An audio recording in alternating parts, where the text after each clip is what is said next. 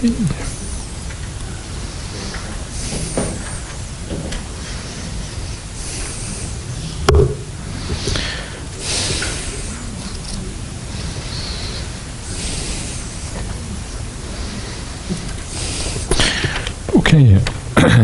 so, ready? Yeah? Shall we continue? Good. So, we're going to continue to look at the 5 spiritual faculties. And we have looked at one definition so far, which is quite interesting and quite unusual. The way it defines the samad indriya is quite unusual. It's only really found in this place in the suttas. And so it is quite an interesting way that it has just been described there and interpreted in the suttas. But I want to look at another definition of the 5 faculties as well. And this is a much more standard kind of definition. And this shows us a little bit about how the suttas sometimes work. Sometimes they can give 2 different definitions, one being more unusual and one being standardized. And often the standardized definition will maybe be a little bit later, when the Dhamma kind of gets more, everything gets more cross-referenced, and in the early days things would have been a bit more kind of ad hoc and unusual, and over time things get more standardized. This is just the way things seem to work in the world, and there's no difference really with the Dhamma as such.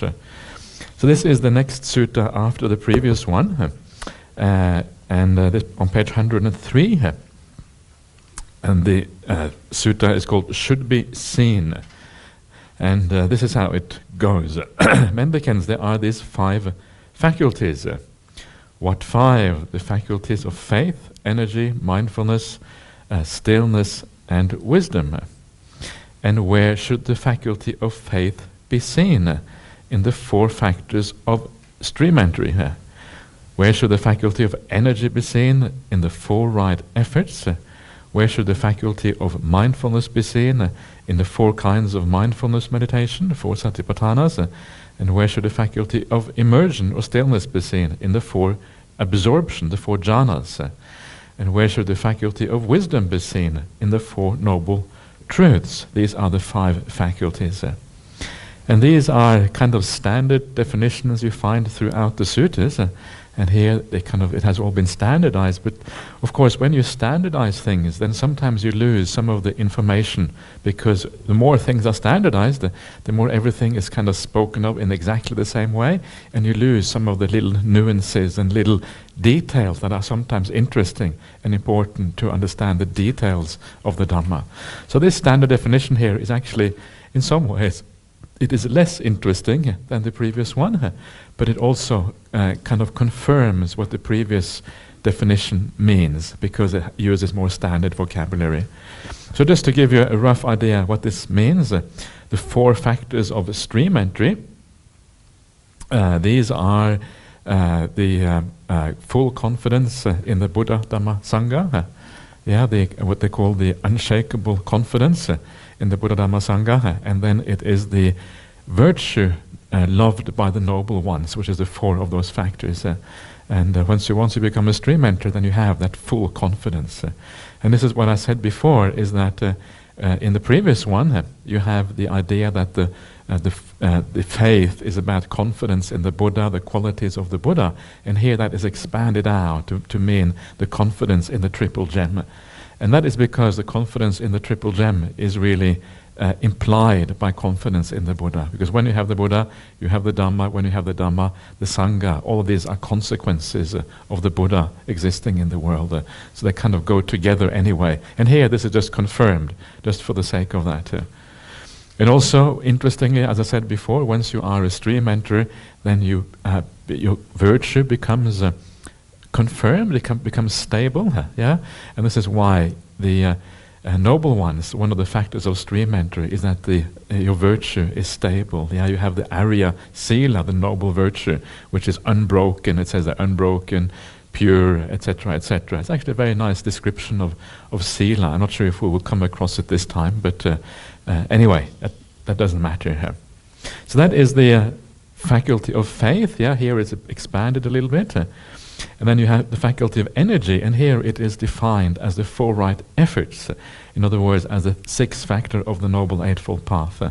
And by doing that, you lose some of that distinction between effort and energy that is I think, that you find in the suttas elsewhere. And then the faculty of mindfulness, here it is called the 4 kinds of mindfulness meditation, the 4 satipatthanas, and that confirms that the ability to remember and recall what was said long ago, which was the previous definition, is basically equivalent to mindfulness meditation. Yeah, so these things are basically the same thing. Yeah? The ability to recall means also present moment awareness, and vice versa. These go together. Yeah? Faculty of immersion, 4 jhanas, as you would expect, the 4 absorptions, and that clarifies what is meant by that slightly obscure the obscure definition from before, the idea of using letting go or using relinquishment or giving up as a basis to attain samadhi. And basically it refers to the 4 absorptions, and that is what I meant when I said before that when I'm not sure if I said it even, but when the word samadhi is used on its own in the suttas, usually it is a reference to the 4 jhanas. Yeah? When you see the word samadhi, you can assume, unless there is another definition, that it refers to the 4 jhanas. Why is that? It's simply because jhanas are by far the most important kind of samadhi in the suttas. So if the word samadhi is used without further qualification, you can assume that is what it means. Sometimes you need this kind of little rules to understand what is going on. And then the last one is the faculty of wisdom. Before it was talked about the arising and passing away, and now this is standardized to the 4 noble truths, which is the usual way that wisdom is explained in the suttas. So there you are. There you have 2 alternative definitions for the 5 faculties, and that is a pretty complete understanding of what they are about. Now, let us move on to Sutta on page 109. This sutta is called At the Eastern Gate.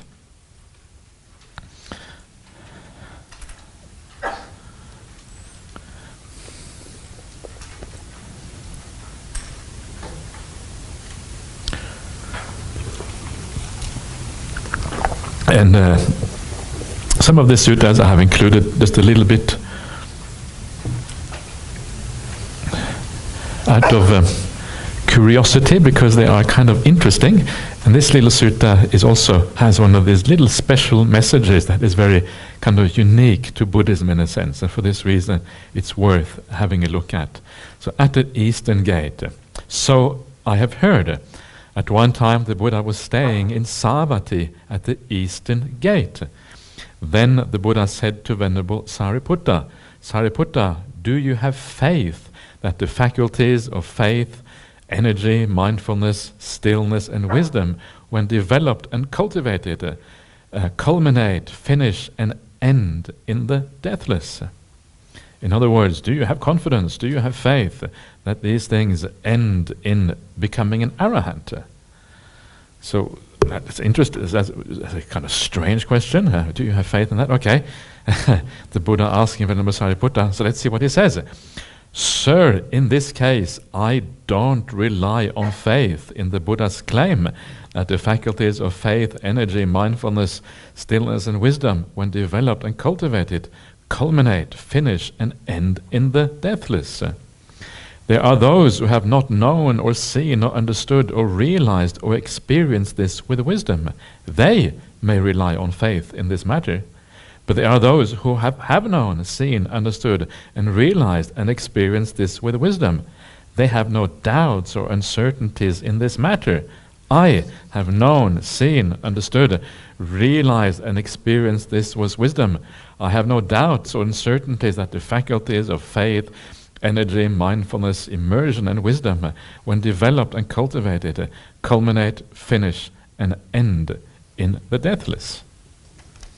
It's quite nice, isn't it? Do you rely on faith in the Buddha? Not really. I just kind of gone beyond that, gone beyond faith.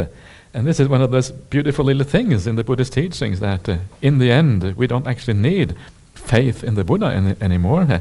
In the end, we abandon that. And one of the things that it says in the sutta is that you become independent of your teacher. Yeah, you are, and this is one of the factors of becoming a stream mentor, is that you are now independent. You are free. You have internalized the Dhamma. You know what it is. You don't need anyone else to teach you. So you can sort of, the Buddha becomes almost redundant in a sense.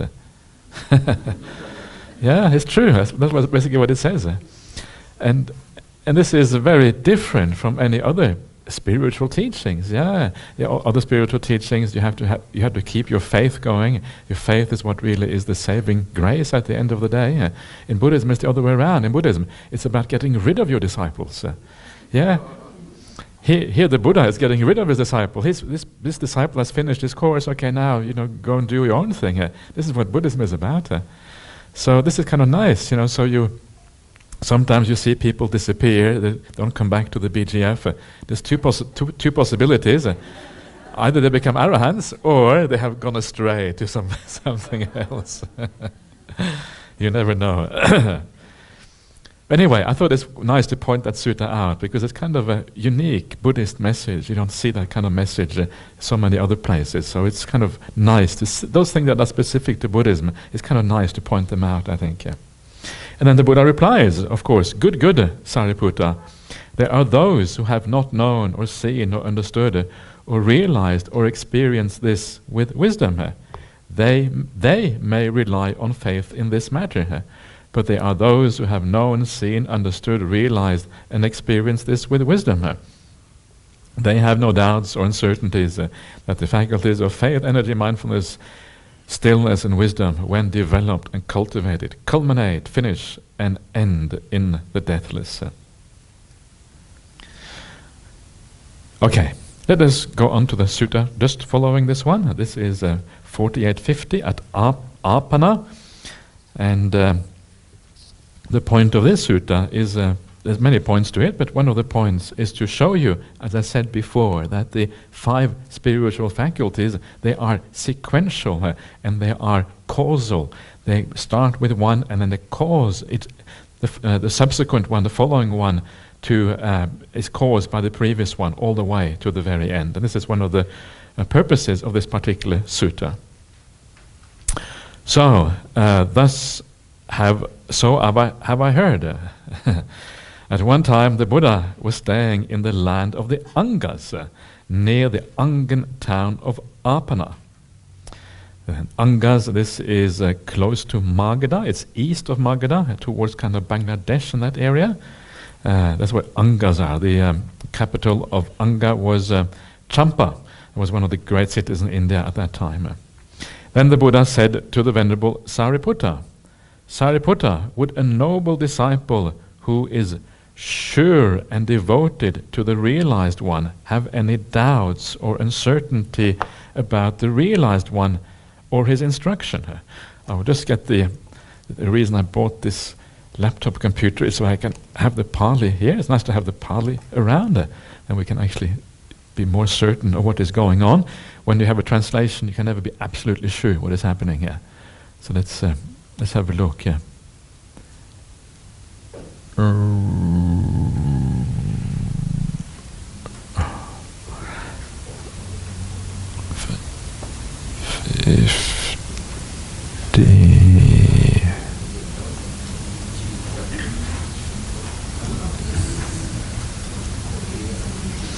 So the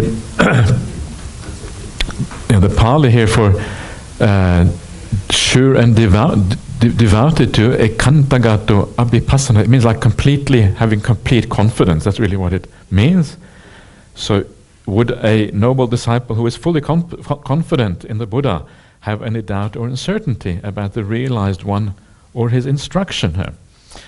And the Venerable Sariputta replies, Sir, a noble disciple who is completely confident in the realized one would have no doubt or uncertainty about the realized one or his instructions.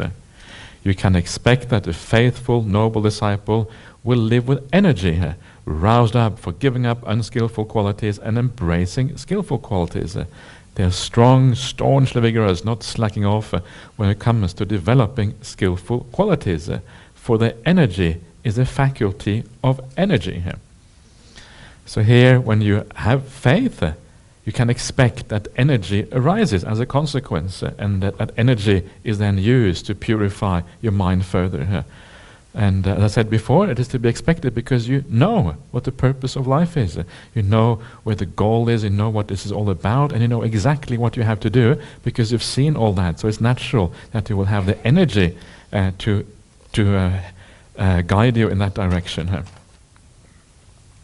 You can expect that a faithful, energetic noble disciple will be mindful with the utmost mindfulness and alertness, able to remember and recall what was said and done long ago. For their mindfulness is the faculty of mindfulness.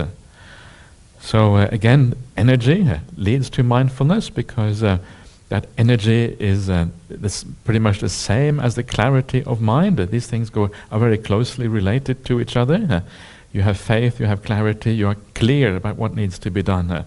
And so this thing is built upon the previous ones, one thing leading to the next one. You can expect that the faithful, energetic, and mindful noble disciple will, relying on letting go or using relinquishment as a foundation, he will gain a stillness, gain unification of mind. For their stillness or their samadhi is the faculty of stillness.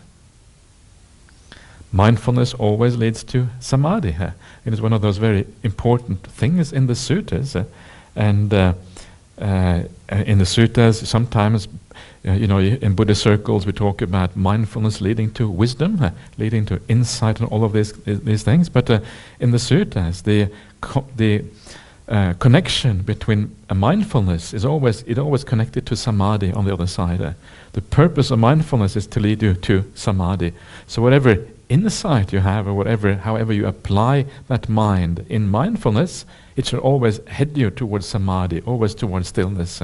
It's one of those foundational things in the suttas that you start to see when you read the suttas. You see it again and again and again happening. It's not very hard to see. So it is interesting because some of these things, they go counter to many of the views that sometimes you may hear in the Buddhist world. You start to read the word of the Buddha and you kind of start to gain an independent feeling for what the suttas are like and what the Dhamma is like. And this is one of the great benefits of reading the Dhamma. You become less dependent on the views of everyone else around you, which is quite handy. So this is one of those little things that actually I think is quite important. Then, the last one here, you can expect that a faithful, energetic, mindful, noble disciple with a mind immersed in samadhi, who has a stilled mind, will understand this. So this is the wisdom faculty. Transmigration has no known beginning. No first point is found of sentient beings roaming and transmigrating, hindered by ignorance and fettered by craving. But when that dark mass of ignorance fades away and ceases, with nothing left over, that state is peaceful and sublime. That is the stilling of all activities, the letting go of all attachments, the ending of craving, fading away, cessation, extinguishment. For their noble wisdom is the faculty of wisdom. So here you have an alternative definition of wisdom. This is quite interesting. We have just before seen the Four Noble Truths as one definition. We have seen the arising and passing away, seeing that as another definition. He would have an entirely different one again. And so what is going on here? And what is going on is that all of these things are basically just different ways of understanding exactly the same thing. It might be hard to see, how can this be the same as the Four Noble Truths? But really, it is really just the same thing. So what does this mean? Transmigration has no known beginning. No first point can be discerned. Is another way of translating this. Of samsara, no first point can be discerned. This is one of the knowledges you have when you become a stream enter. How is that possible? What exactly is it that you are seeing? And one of the things that you see when you become a stream entry, you see dependent origination. This is one of the insights you have as a stream entry. And when you see dependent origination, what you see is you see how ignorance always leads to suffering.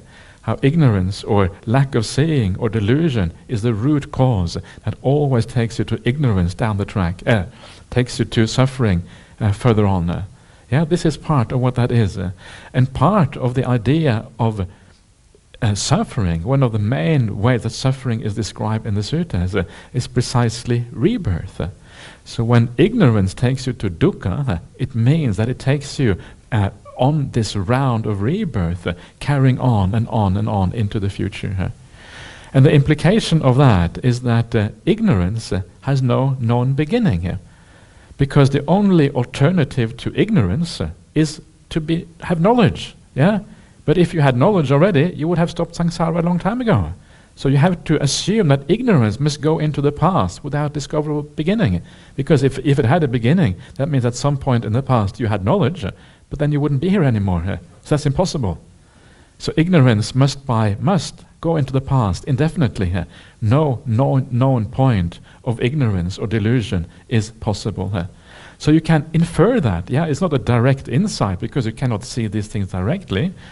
Even if you remember your past lives, you can only remember back so far. So this is what we call, when I said earlier today about inferential knowledge, is this as part of that inferential knowledge, where it is just obvious that this must be true, but even though you haven't actually seen it.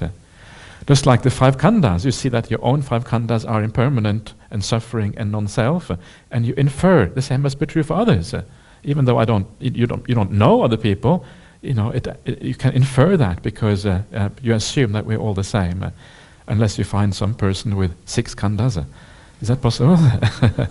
They have a problem. You can only deal with 5. The 6th one, then you have a problem. So this is how inference matters in Buddhism. And this is one of these beautiful little things.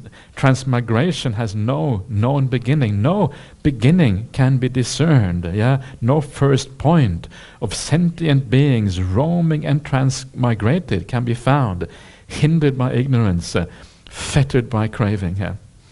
So this goes back and back and back and back in time. No first point can be discerned. And this is also a nice way of putting it, is the Buddha says no first point can be discerned. He doesn't say there is no first point. He says no first point can be discerned. I don't know what that sounds like to you, if it sounds like there is a difference, but actually there is an important difference between those two things. Because if you say that there is no first point, you are making a definite statement about something you cannot really know. Remember, this is inference, You know that actually I cannot see any beginning to ignorance here, or you may remember your past lives. You can only go back so far. But it's an inferential thing, and you cannot really have any absolute knowledge about what happened in the past. So you say, I cannot see any first point, but you may not actually have any, but the knowledge that there is no first point is actually missing. So you take it as far as the evidence goes. Buddhism is like an evidence-based teaching, but you don't go beyond the evidence that you have. You remember your past lives, you see so far back, but beyond a certain point, you cannot go any further. Why? Because it's just impossible to remember back to infinity. And the same thing is true here for this kind of inferential reasoning. It looks like there is no first point, but you cannot say definitely that it goes on for infinity, because that is beyond the kind of, I think, assumptions or conclusions that you can reach from this statement. Perhaps, when I look at it now, I'm not entirely sure, to be honest with you, because it does look like when you make an inference about delusion being the first time, then I wonder whether you can actually say that it goes forever. But the Buddha doesn't say that. All he says, it is not discernible, which is kind of nice, because it's not making an absolute claim about what is going on. Anyway, that's good enough, I think. But what is also very interesting about this, which I which always struck me as very powerful. And this is this idea: there is no first point of sentient beings. These are satta, any kind of being, roaming and transmigrating. Roaming and transmigrating, taking part in this samsaric existence going on. And this word roam is very powerful word in English language, because in English the idea of roam means that you have no direction. Roaming is like a random movement, you're going this way, you're going that way, you're going up, you're going down, you get reborn here, you get reborn there. But it is a movement without purpose, a movement without aim, a movement without a goal. That is the whole point of the word roam. And this is exactly what you get from these Pali words, sangsarati, to go around, sangdavati. It is that there is you're not actually going anywhere particular. So, and this is, I think, very, very useful idea, because one of the reasons why it is so useful, because for most of us it feels like our lives have a kind of meaning. It feels like we're doing something useful, we're going towards somewhere. Our life always has a goal. When you're young, you want to grow up. When you come to university, you have a goal of having a nice career and a nice family and partner in life and all of these kind of things. It looks like we have a goal. It looks like we're going somewhere.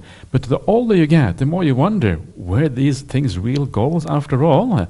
They're like intermediate kind of semi-goals, but then you get there and then you want to do something more. You want to carry on. And then you find that actually these things weren't real goals. They weren't real goals because they didn't give rise to the kind of satisfaction and contentment that you were searching for. You thought this will make me happy, when in fact it doesn't. It is very different from the delusion, what it looks like. The dream is very different from the reality. And so we are roaming around thinking that we're moving towards a goal. That goal actually never happens. We never reach that goal. What happens instead is that a new goal arises over the horizon. I don't know if you have ever done, when you go hiking somewhere. When I was a child, I used to go hiking in the mountains in Norway. And there's always another mountain behind the other one, and another one behind that one again, and it goes on like that forever, and the one behind looks a little bit higher than the previous one, so you have to climb that one as well because you want to go to the highest one, and it's on and on it goes forever like that. We went hiking a little bit yesterday, so it reminds me of yesterday. It was very nice to walk in the little jungle right here in KL. It's really cool that you have this forest right here in KL. It's really nice, but. And this is life, and it's so important then to think of samsaric existence as a purposeless wandering around. There is no real goal. There is no finishing point. It is just more of the same, again and again and again. Moving around in this purposeless thing, and what this does, it gives you a sense of kind of enough of this, and if you understand what this really means, it gives you a sense of push away from the entire idea of existence, because actually, in the end, it all is quite pointless. And the reason why it feels to us as if we have a purpose in this life is precisely because of the sense of self. The sense of self creates this purpose in our life, the sense of existence. We want there to be a purpose because the doer inside of us wants to act, and it needs a goal, it needs a purpose. So we see these purposes, and when in fact they are just illusions and not really realities at all. So you're roaming around. We might as well just stand here and walk randomly around in this room. We can do it afterwards. We can train on samsara. We can play samsara out on the stage here. There's random movement around, this way, that way. And we can do that forever after. That would be the same as what we're doing anyway. It's interesting because it goes against our conditioning. It goes against how we normally view the world. So it's hard to see the world that way. But this is how the Buddha describes it. Or in this case, actually, Venerable Sariputta. So there is no first point of these beings roaming and transmigrating, hindered by ignorance and fettered by craving. Hindered by delusion. Avidya is the Pali word here. Hindered by delusion, because delusion means that you are blind. Delusion means that you don't see. You don't know what's going on. That's why you're hindered by it. It's as if we're walking around in the dark. And when you're walking in the dark, you don't know which is the right path, which is the right path, the wrong path and the right path. You don't know where all the beams in the ceiling are, so you keep knocking your head against beams in the ceiling. That's the dukkha of samsara. Yeah, and then you wander around in the dark until one day, what happens? One day you feel the wall. There's a switch there. Maybe I should turn on the switch. Click, turn on the switch. You see the path. Now you know what to do. And turning the switch, that is when delusion stops. And suddenly you see what is going on. And this is one of those important metaphors in the suttas. The metaphor for seeing, for knowledge, for understanding is like the turning on of the light. Yeah? Suddenly there is light. You've been wandering in darkness before. Suddenly you wake up. Wow, this is what the world is like. Now I can see. Before I was wandering around in darkness. So this is hindered by ignorance. We literally don't know what is going on. We misunderstand the nature of reality. We see a self where there is no self. We see purpose where there is no purpose. We see one important life, when in fact there is just an infinite series, a potential infinite series of lives going on and on and on, one after the other one. And this is why it is so important to have the Buddha arising in the world. That is why the Buddha is called the eye of the world, because he sees for each one of us. And then he passes on that information, that knowledge that he has, and it enables us to get started on this path.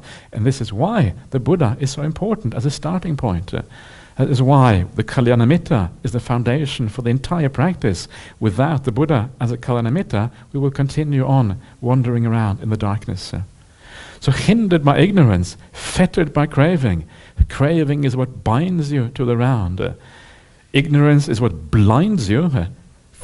Craving is what binds you, blinds and binds. And you are bound because craving always is looking to the future, always driving you on to something else. And then when you die, because the craving is still in your heart, you're still driven against the future, towards the future. And because you're driven towards the future, you will get reborn as a consequence. Craving is the binding agent that ties us down to samsaric existence. And by far the most powerful of these cravings, and the craving that is hardest to let go of, is the sensual craving. And so this is kind of one of the biggest problems, and one of the things that obviously you have to overcome to enter samadhi. So once you come to samadhi, a lot has been done. A lot of that fetter has already been severed and cut off, and now you can, it becomes easier from there on. So this is this beautiful thing that actually occurs in a number of places in the suttas that kind of makes it clear what this whole thing is about. And it's very closely related to the idea, the Four Noble Truths. Why is that the case? Because once you understand the idea of transmigration having no beginning and potentially no end, that is the same thing as understanding dukkha. Once you understand the connection between craving and dukkha, which is the insight into dependent origination, which this is part of, then you understand the second and the third noble truths. Yeah, you see all of this. So this is all very closely related to each other.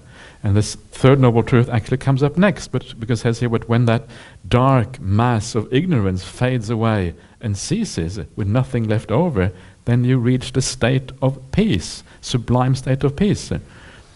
And this is the third noble truth about nibbana, state that is peaceful and sublime. That is the Buddha's description of nibbana. Does that sound inspiring? It doesn't sound all that inspiring. Peaceful and sublime, yeah, okay, yeah. But when the point is that when the Buddha says peaceful and sublime, he means really, really peaceful and really, really sublime. So Buddha is always a bit understated here.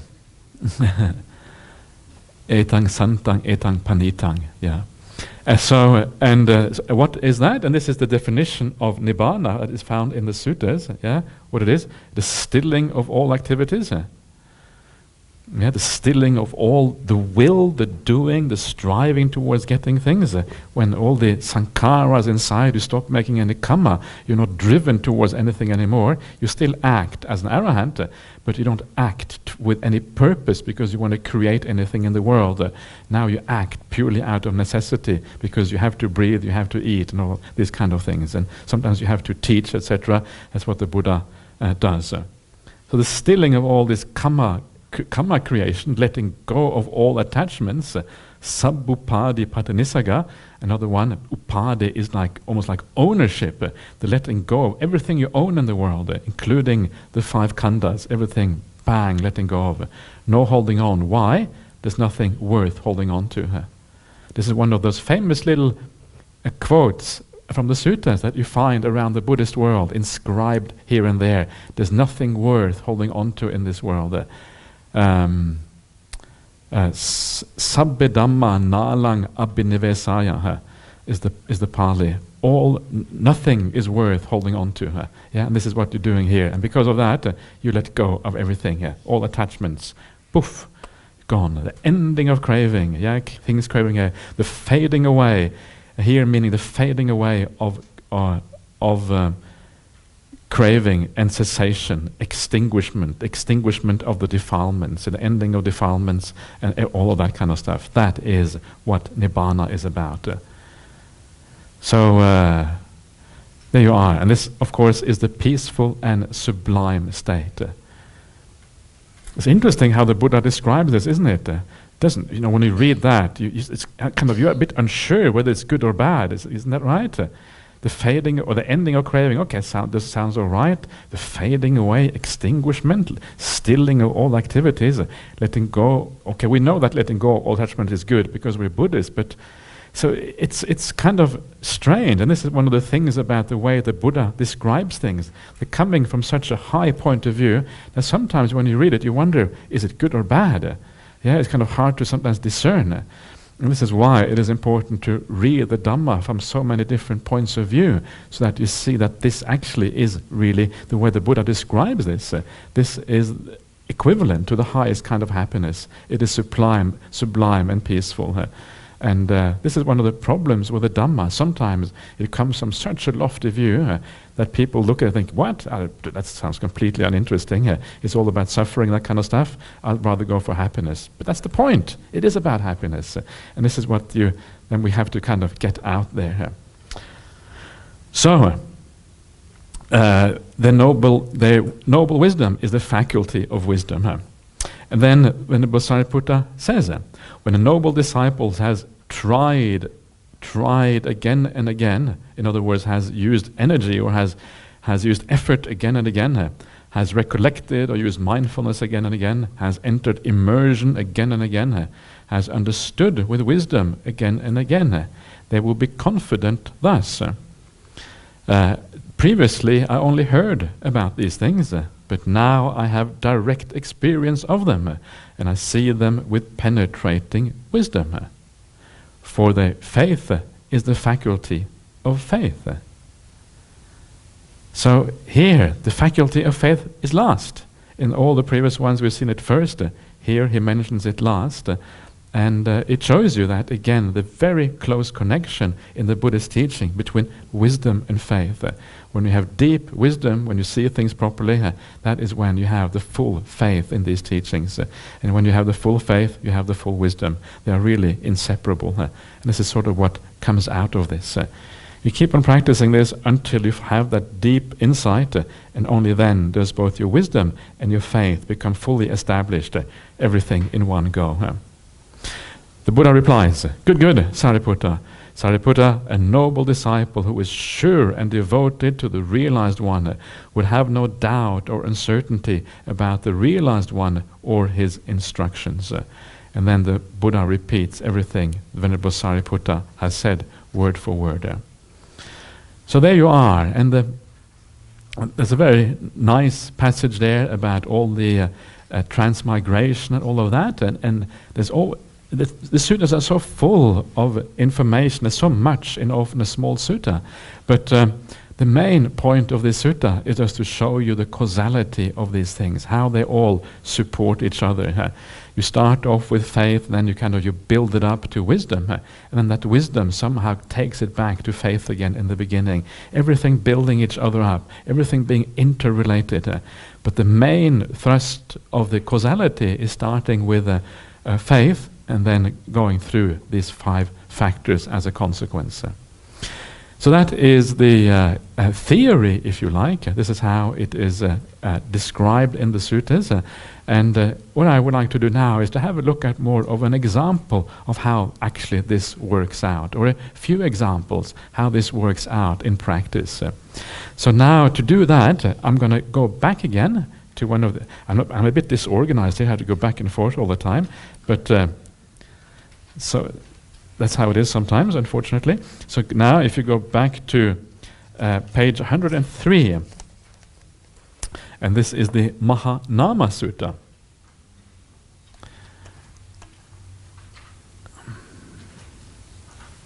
And this sutta is from the Anguttara Nikaya, the sixes, number 10, Mahanama.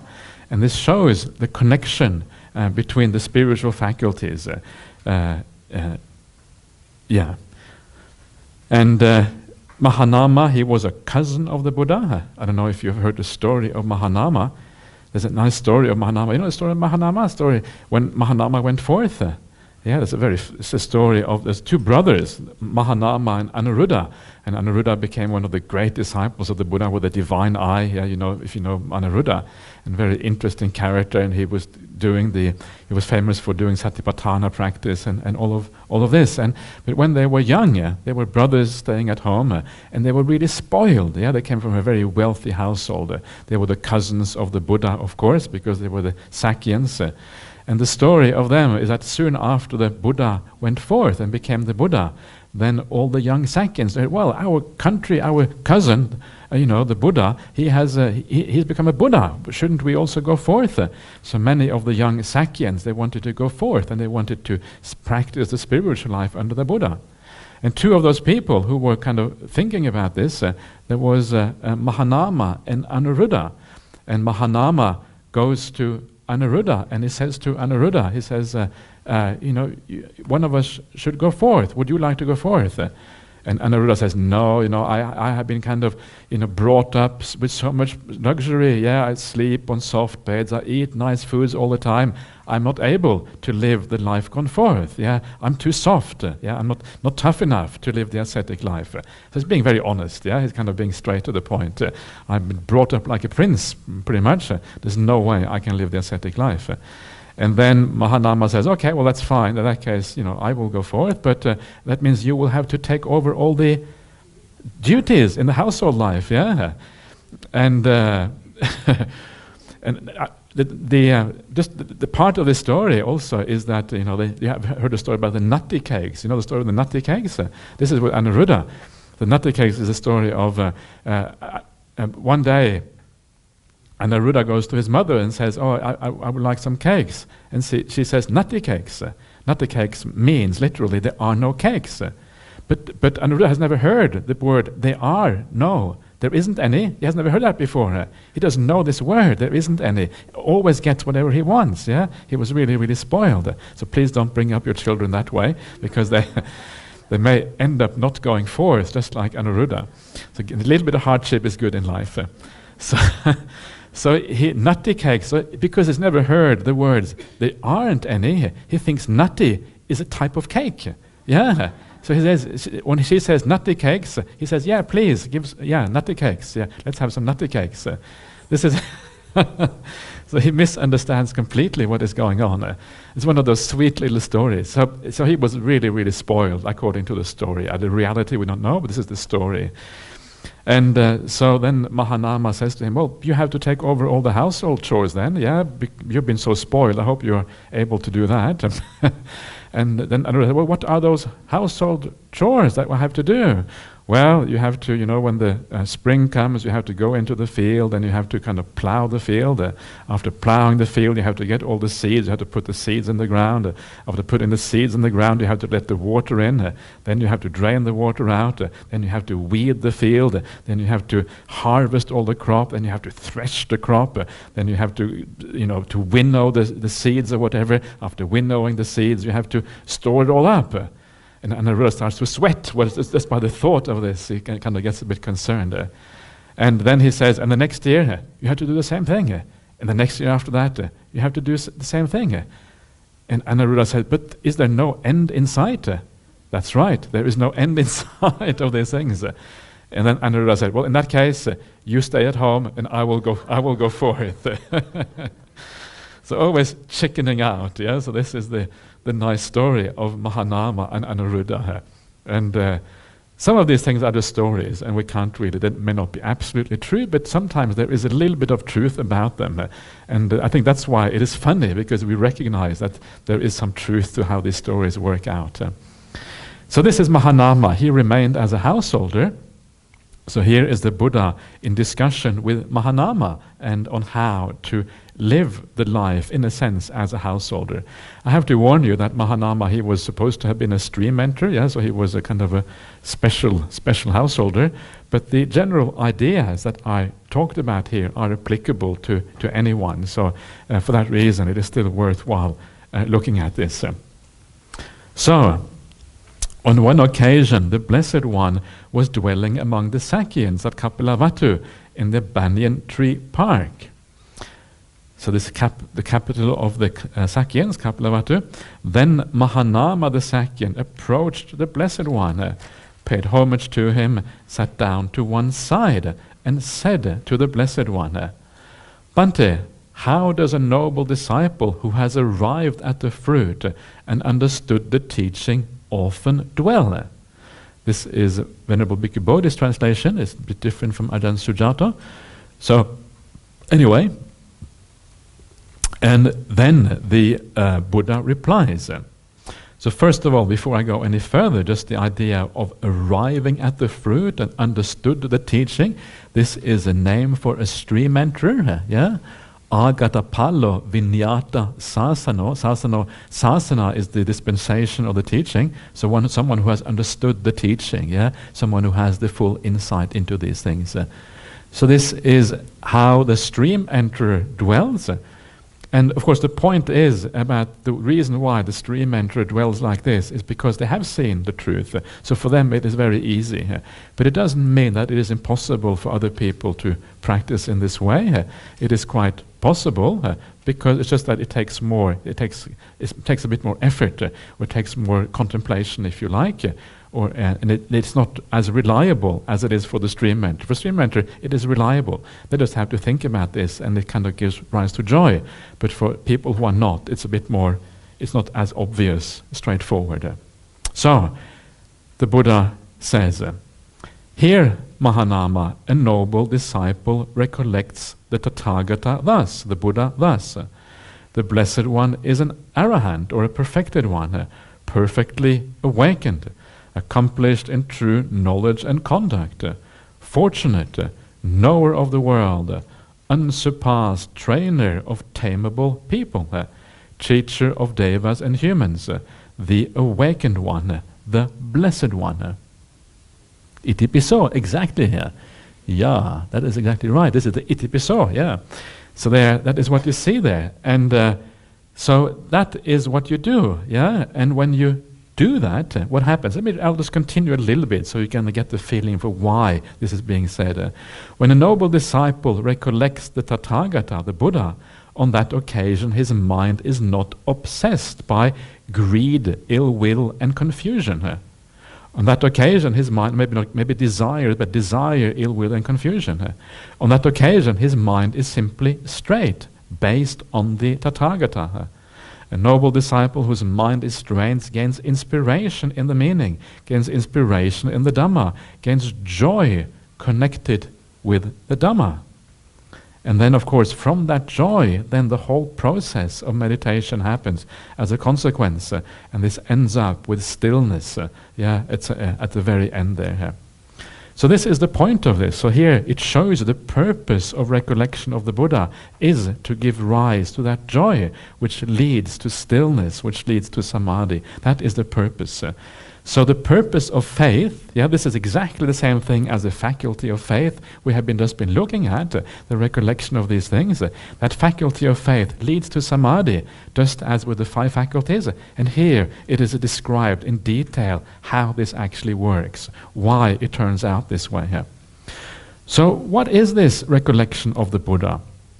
Let us just kind of very briefly mention, I've mentioned this before, but let us have another quick look at this, because it's a very interesting paragraph. And as we just told here that this is the itipiso, yeah, and a very common thing that is chanted by Buddhists around the world. And most Buddhists chant this without really understanding the meaning of these words.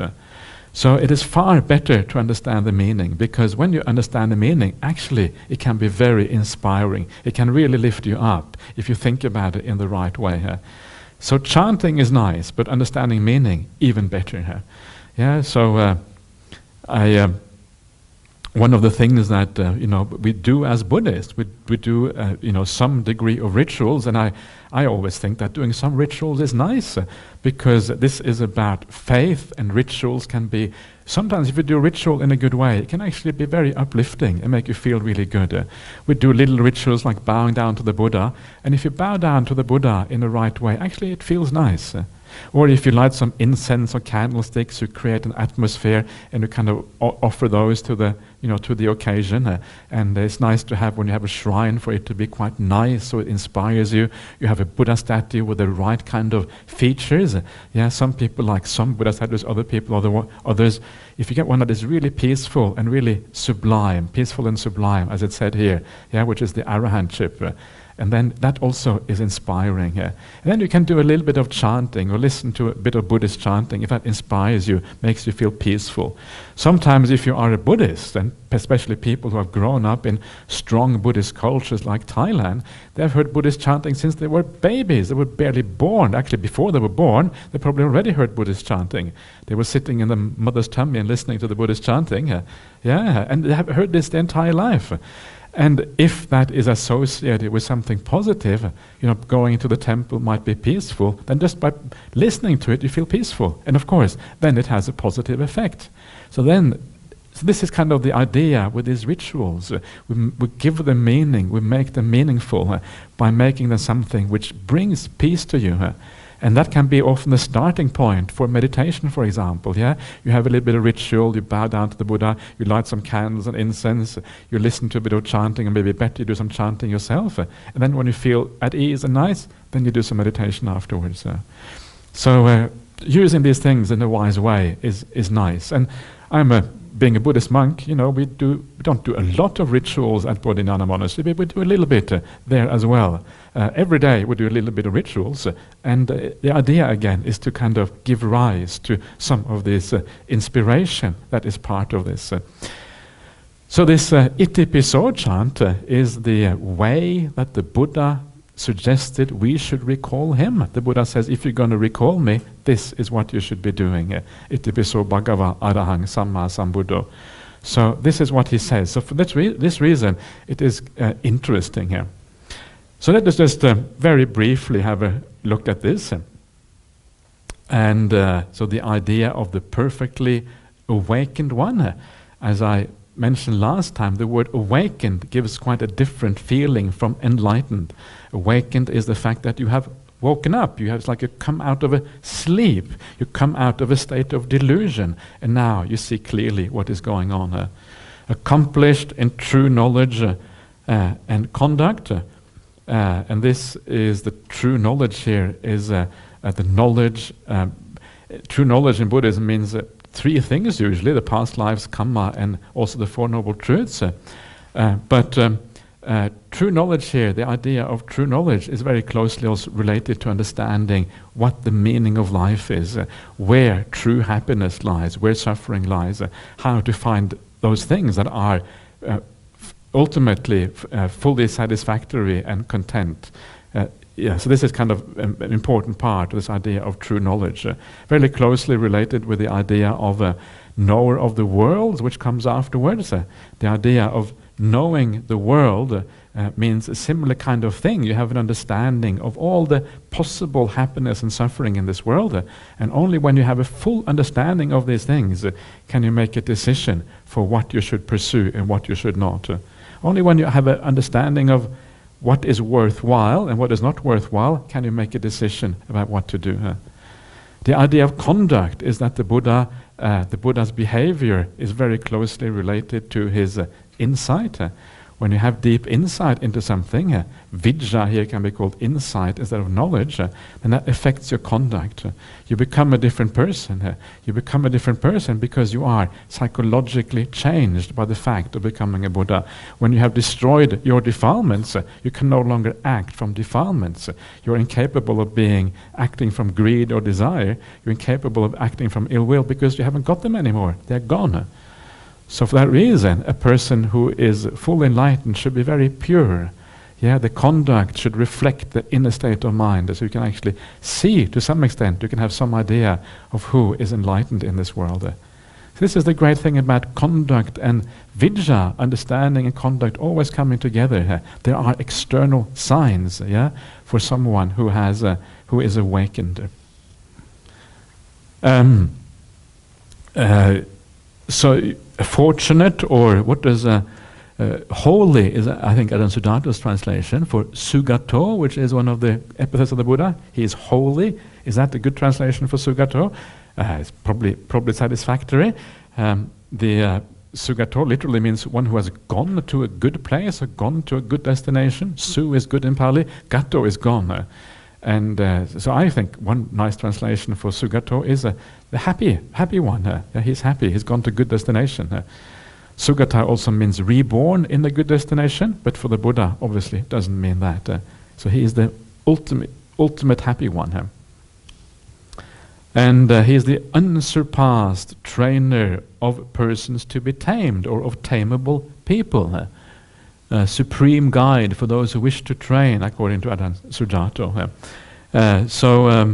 And this is kind of the other aspect of the Buddha. Once you have someone who has fully understood the nature of reality, who has seen everything there is about happiness and suffering, and then he can guide you to the highest happiness because he has a full comprehension of that. He has, as I always like to say, discovered the meaning of life.